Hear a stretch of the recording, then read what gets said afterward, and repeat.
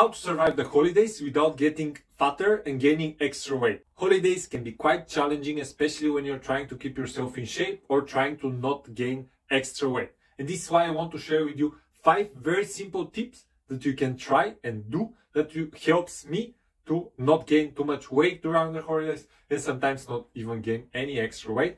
Or even if I gain, it's very little, so it's easy for me to take it off after. So the first thing you need to do is try to drink more water, because when you drink more water, especially before meals, and I'll explain about that in a second, if you drink before meals, then first that helps you suppress your hunger. It improves the process in your body, it helps your body get rid of more things that you doesn't need, and on top of that, it improves your digestion, so everything that you consume after will be digested much easier. Do not drink water or any liquids if you can throughout and after the meal 2 to 3 hours, because this way you actually disturb your digestion, makes it everything harder to digest and to process in your body. So then it slows down all this process, the food rottens in your body, and it creates inflammation as well. So water only before and on an empty stomach, or if it's after, especially after a big meal, 2 to 3 hours, so you can actually benefit from it and not suffer from it.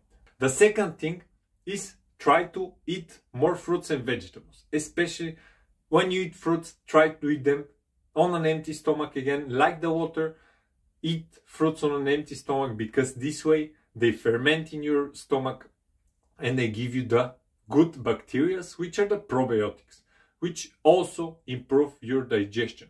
And if you eat them during the meals and after the meals, which you shouldn't do, again they rotten in your body and they create inflammation and they disturb your digestion, etc, etc. Fruits you need to eat only on an empty stomach, and when you eat them before meal, then they will allow you to feel less hungry, so it's less likely for you to overeat. And the other thing is, try to add as much vegetables as you can to your meals.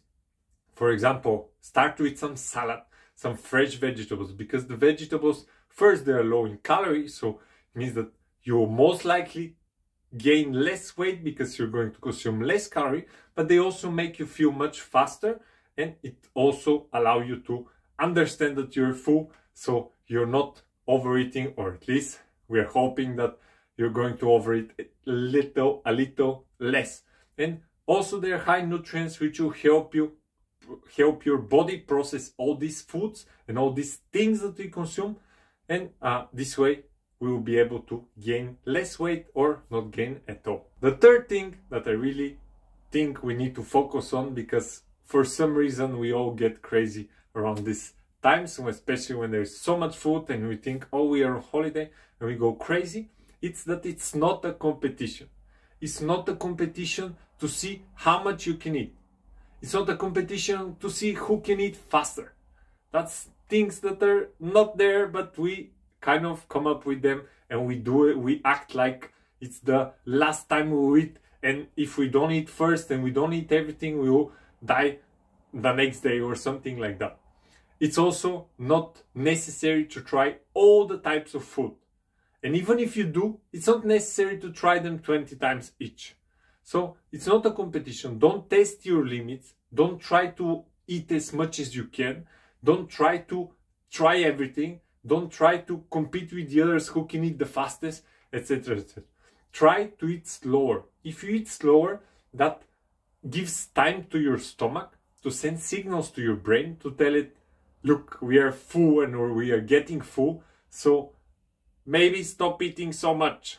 And then that's more likely that you less likely for you to overeat again. And all these things, they're simple, but they're very effective. And when it comes to alcohol, again, it's not a competition. And alcohol is not the main meal, so it's a complementary thing. So don't overuse the alcohol. Don't mix many types of alcohol. If you drink any alcohol, try to be at least the same type, so you don't mix too many things, so it's not harder for your body to digest it. And ideally, if you can skip the alcohol, even better. But even if you do, try to drink one type of alcohol, and remember that it's not the main meal, so don't try to drink as much as you can. If you want to get a PDF with all the 5 steps described in it, press the link below in the description and get it for free now. The fourth thing is try to give some rest to your body. What do I mean by that? I mean, give some rest to your body from digestion, because digestion takes enormous amount of energy of our body, especially when we mix so many types of food, especially when we mix so many types of food with alcohol and drinks and sweets and all kind of stuff like that. Then all this energy from our body goes to digestion, and when we give some rest, it allows your body to digest properly and to get rid of whatever it doesn't need and take the maximum of what there is there. And how you give rest from digestion? Let's say you had a heavy dinner, then you don't have to have breakfast the next day. You can drink only water. Then lunchtime you can go, if you don't have to smash yourself, which you don't ever, but if you don't have other engagement and arrangements to go somewhere, then lunchtime you can also have some lighter food like salad or something like that. And then the evening, if you need to eat again like crazy, then go for it. But at least you gave your body some time to digest and to process everything, and you gave it some rest. So this way everything will go much faster, and most likely your body will get rid of whatever it doesn't need. So you're not going to gain extra weight, because when you keep stuffing food without stopping every single meal, then that makes it very hard for your body, and often it just decides to store something for later and to keep whatever it can just to survive, which you don't need to survive, especially around the holidays. Most of us have so much that we can survive probably for a month with just these few meals. 5, that is last but not least, is very important. After meal, try to do some movement. Move more in general. It's holidays, but it doesn't mean that it's off time from moving. Actually, you need to move more because you're supposed to have more free time. So after your meal, try to go for a walk. That's the best thing you can do, because it helps you, your digestion, it helps you lose some stuff that you don't need. It improves all the processes in your body. It pumps the blood, and the blood starts moving better.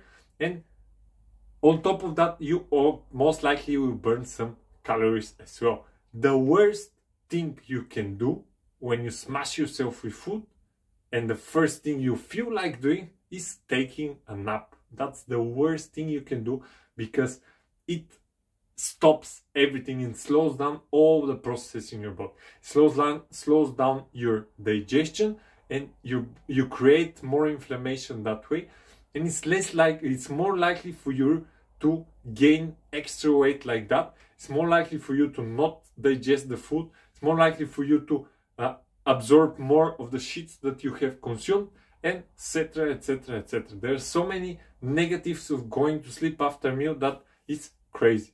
And ideally, if you can, go for a walk before the meal and go for a walk after the meal. The more you move, the better, because this way you burn more calories and you start your body working, and then you can deal with what you consume. So let's go back to them again. First one, drink more water before meals on an empty stomach, or 2-3 hours after meal. Eat more fruits on an empty stomach before meal, and vegetables throughout the meal, so you don't overeat. Third one is that it's not a competition, and the alcohol, it's not a main meal. So try to avoid the alcohol, and try not to compete with yourself how much you can eat or with the others, and you don't have to finish everything that is there. The fourth one is try to give some rest to your body. So go with your breakfast only with water, or your lunchtime only with light salad or some light food. Give some rest from digestion to your body. And the last but very, very important is to move as much as you can. Go for a walk before the meal, and go for a walk after the meal. But don't go for a nap after you smash yourself with food. If you want to get a PDF with all the 5 steps described in it, press the link below in the description and get it for free now.